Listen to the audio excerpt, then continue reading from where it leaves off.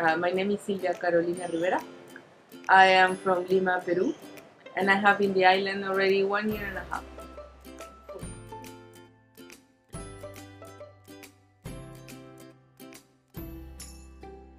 It's not that hard as it sounds.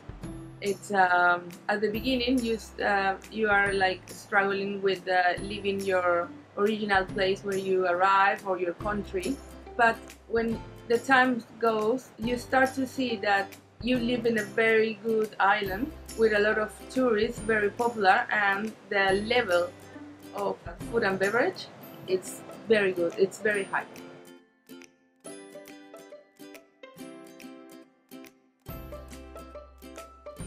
There's a lot of chefs that are trying to get the position then, and they see that it's very hard.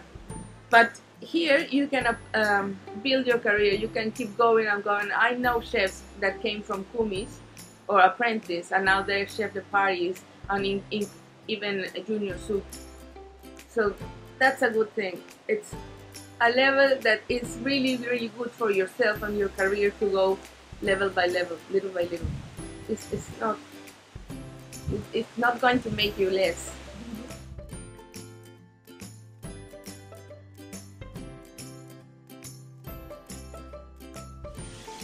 If you want to change, for example, I'm in banquets, right, and banqueting, weddings. If I want to do seafood, I can go to Mariners. I know everybody there. If I want to do fine dining courses, I can go to Bumi. I know everybody there. Or Asian pasta, Bokachu, very intense food, very good food. I mean, it's like you are not quitting your job from one to another. You're just trespassing from outlets. You want to do hotels, room service, a la carte, you can go to the Review or Qualia or many outlets.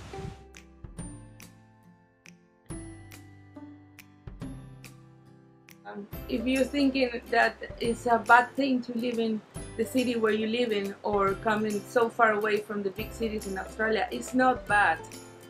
You are far away, but the level for your career, it will be awesome. It helped me a lot. My background in Sydney helped me a lot, and here you make a lot of relationships, you make a lot of experience. It's a positive thing. Food and beverage, all the tourism here is high class in anywhere you go, so it's very good for a start or continue your career.